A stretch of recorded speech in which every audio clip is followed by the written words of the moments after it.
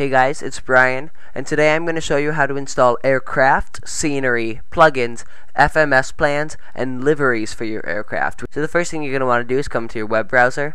Now I'm going to go to the best place to go to get anything X-Plane related, www.xplane.org.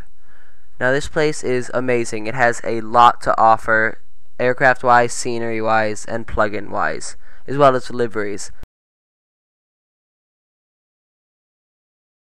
Alright, so if I come into here and I find aircraft, X-Plane 10 aircraft, here's one, the Eagle Eye Model 18. So I'm going to go ahead and get onto the download page for it.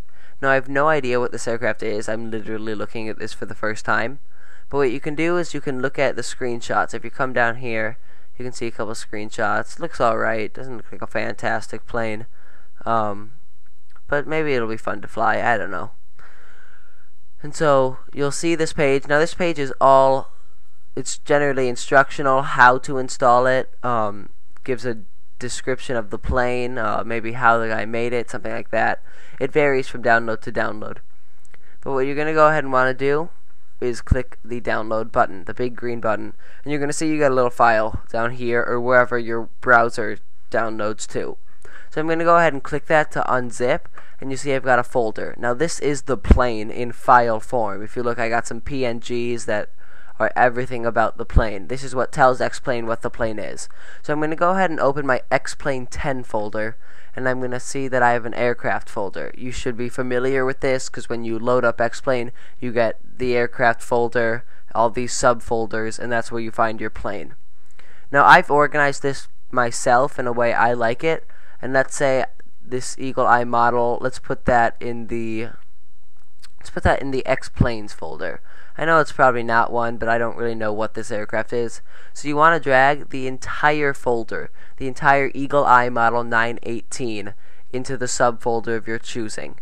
And now X-Plane can read it. So that's how you successfully install an aircraft.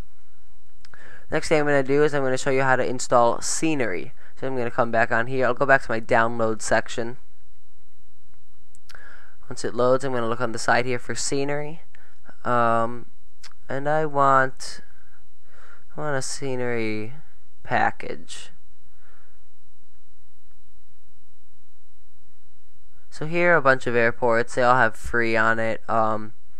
Let's just going to try this Shannon Airport, EINN. Again, you get all these photos. This actually looks pretty nice. And you get those instructions. A lot of times people will say what they've changed in updates. But again, go ahead and just click that download button. You'll get a zip file. Unzip it, and you'll get a folder.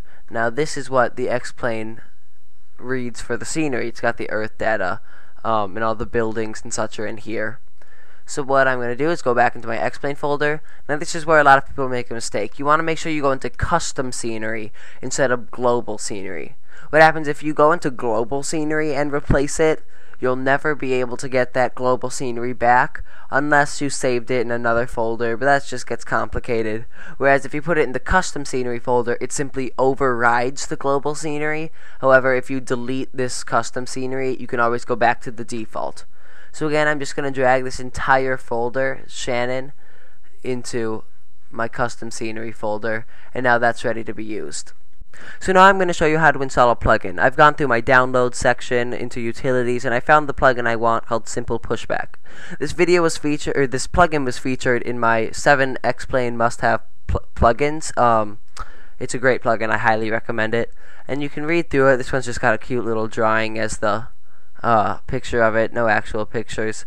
And I see that it supports Windows, Linux, and Mac. It's universal, which is great. A lot of plugins will only be for Windows or only be for Mac or only be for Linux. You want to make sure it works for your operating system. Verify that in this description. It's usually there. I'm going to go ahead and click the download button, get a zip, unzip it, come into your X-Plane 10 folder, and what you're going to do is you're going to come down to the resources folder, then the plugins folder. And now in the downloaded folder, you're going to find 3, or depending on what operating system it works for, just your one folder for your operating system. I'm on Mac. I'm going to go ahead and click Mac Universal, and I get 2 files, a .ini and a .xpl. I'm going to take both of them and drag them into my plugins folder. Now I've already got them here, so I'm just going to replace both of them because I'm already using this plugin, but now they're installed and that's set. You've got a plugin. Alright, so now I'm going to show you how to install Liveries for aircraft, which is the it's aircraft skins. You can see that's right here in the downloads bar. I'm going to go ahead and click on that, aircraft skins. I'm going to download one for the 787. It's a plane I use a lot, as you've probably seen in my videos, and I really like it. Again, just verify it looks good, you like what it looks like. I actually really like that. So I'm going to go ahead and download that. I'm going to download, and again, you can see instructions are right here for how to install it. I don't know if that's just downloaded. There it is. I'm going to download, unzip. You can see I get a folder called Check Airlines. And I'm going to go ahead into my X-Plane 10 folder, aircraft. This is where you have to find the plane, which I know for me it's in commercial, and I have Boeing 787 pushback. And then generally in the aircrafts folder, you're going to find one that says Liveries. Now mine's already pretty full of some. A lot of these came with it. I've downloaded a few. And you're just going to drag your newly downloaded one into it. And now that's fully functional. If you go into it, you'll see that you'll have all these options, and you'll have Check Airlines right there. Click on it, reopen the plane, and boom, you've got your changed livery. Finally, I'm going to show you how to install a flight plan, an FMS flight plan, using SimRoutes. I have a more in-depth tutorial on SimRoutes if you want to check that out. That'll actually bring you into X-Plane and show you how to plug it in through that. This is just going to show you how to install it. What I'm going to do is I'm just going to find a flight plan. I don't know exactly where I'm going to be flying. Let's say I want to do let's say I'm just going to do Dallas Fort Worth to O'Hare, just a flight like that. There it is. There's one. I'm going to go ahead and click on that route. The link, the route right there is going to be blue. Click on that. It'll bring you to another page. Now I've known SimRoutes to be pretty slow actually. There it goes. So just be patient with it. It's a great program if it ends up working. So make sure you select what aircraft you're going to be flying. Because I don't actually plan on flying this, I'm just going to leave it here at the 767. And make sure X-Plane is clicked on Download Flight Plan. And once it's installed, you can go ahead and click on it. That'll just open it up in Finder. I guess it won't. Okay. I'm going to go into Finder, Downloads. Got a lot of downloads here. Gonna find it. It was generally starts with K because that's generally the start of all airports. There it is, KDFW KORD. So what I'm going to do is I'm going to open my X-Plane folder. I'm going to come into Output, FMS plans, and you see I've already got a bunch of them in here, and I'm just going to drag and drop KDFW KORD.FMS into this. Now you can load it up on your flight computer and everything should work fine.